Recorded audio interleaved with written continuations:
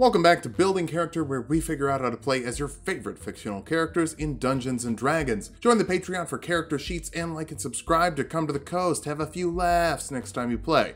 Maybe. Today we're building John McClane, the Mario of movies. He's a blue-collar working stiff who does his best to rescue a woman who doesn't seem to like him all that much. Also, Die Hard isn't really a Christmas movie, it's just set during Christmas. I know that me putting this video out on Christmas Eve makes it seem like I'm agreeing with the Christmas movie folks, but I'm not. I'm just exploiting them for views, and calling them out to stir up arguments in the comments. A bunch of people shouting over arbitrary things that aren't important? Now it's starting to sound like Christmas. Yippee-ki-yay. Tulok subscriber.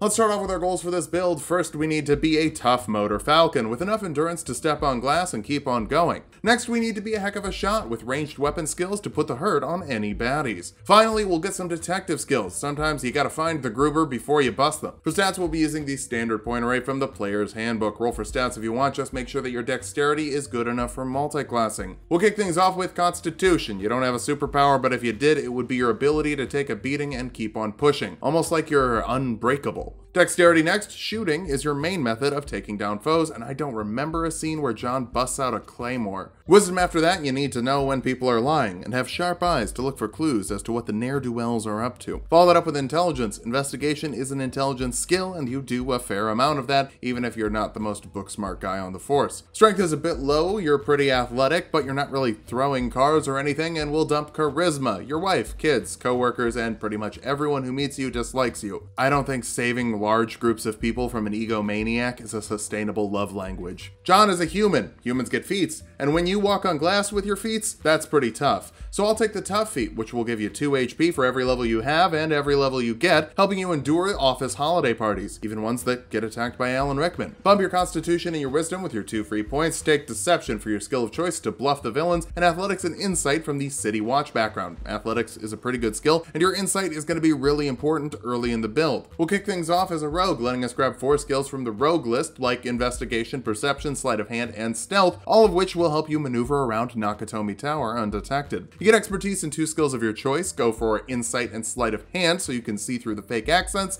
and hide a gun behind your head. It's pretty specific, but it could come in handy. You also get Sneak Attack, letting you add a d6 of damage with a ranged or finesse weapon attack when you have advantage on the attack or an ally within 5 feet. Hopefully your allies aren't stuck on the ground floor. Rogues tend to work better with backup. Second level rogues get Cunning Action, letting you dash, disengage, or hide as a bonus action, helping you duck back behind cover if you find yourself in a firefight, or just to bail. Honestly, it might be the right move if you're outgunned. Third level rogues get to choose a roguish archetype, and Inquisitive is the best way to figure out who the head boss is and then how to take them down. First, you've got an Ear for Deceit, meaning the lowest you can roll on an insight check is an 8 before you add your modifiers from Expertise and Wisdom, meaning that you can really cut through the baloney. It's pretty hard to do a John McClane build without swearing, I'm not gonna lie. You have an Eye for Detail, letting you search with a Perception or Investigation check as a bonus action, helping you spot ways to use the room to your advantage. Most importantly though, you get Insightful Fighting, letting you contest your insight against your enemy's Deception skill as a bonus action. If you win that contest, you can use your Sneak Attack on them for a minute as long as you don't have disadvantage on the roll. John doesn't win by being the biggest dude in the fight, finds clever ways to take his opponents down, which will work nicely with 2d6 Sneak Attack damage. 4th level rogues get an ability score improvement. Bumping your dexterity up will help you get better aim. Even if Insightful Fighting helps you get the Sneak Attack on, you still need to hit them first. 5th level rogues get Uncanny Dodge, letting you reduce incoming damage by half as a reaction as long as you can see the source of damage. Pairing this with Tough, it can actually make a rogue a fairly solid tanking class. And you get 3d6 Sneak Attack damage here to make sure you're still sending out the pain against the people putting your family in danger. 6th level rogues get Expertise in 2 more skills. Let's go for Investigation and Perception to use your Eye for Detail with a better modifier, making you a little sharper than the average henchman. 7th level rogues get Evasion, meaning you take half damage on failed dex saves and no damage on successful ones. It's not a Die Hard movie without at least one good explosion, preferably with you swinging or jumping or walking away virtually unscathed. Your Sneak Attack also bumps up to 4d6 here. 8th level rogues get another ability score improvement. Keep getting that dexterity higher to land virtually impossible shots when you really need to. 9th level Inquisitives get Steady Eye, giving you advantage on Investigation and Perception checks if you only use half your movement that turn. You probably just want to creep into the room as you're more than likely outnumbered,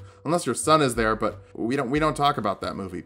We can talk about 5d6 Sneak Attack damage though. 10th level rogues can cap off our dexterity modifier to make sure that we never ever miss. Consistency is really important. Hey, that will segue nicely into the 11th level of rogue for a reliable talent, meaning the lowest you can roll on skills you have proficiency with is a 10 before you add your modifiers, which means that all your expertise skills are just pretty much automatically successful. Nakatomi might be a really bad day for you, but honestly, it probably should have been a lot worse. 66 sneak attack will also make things go a little more smoothly. 12th level rogues get an ability score improvement or a feat. Crossbow expert is what we generally use for guns, because I don't know if your DM is going to be cool with guns in their setting, but crossbows go everywhere. This lets you fire at melee range without disadvantage. You can fire multiple shots in the same round with a crossbow without having to worry about the loading property, and fire another shot as a bonus action after you take the attack action, so you can shoot twice with what is essentially a handgun. Keep in mind you can only use sneak attack once per round, but you can use this to fish for crits. John seems like he'd be into fishing. He's kind of a basic bro. Let's bounce over to fighter now to get a little bit tougher. First level fighters can choose a fighting style. Archery will add 2 to your attack rolls with ranged weapons,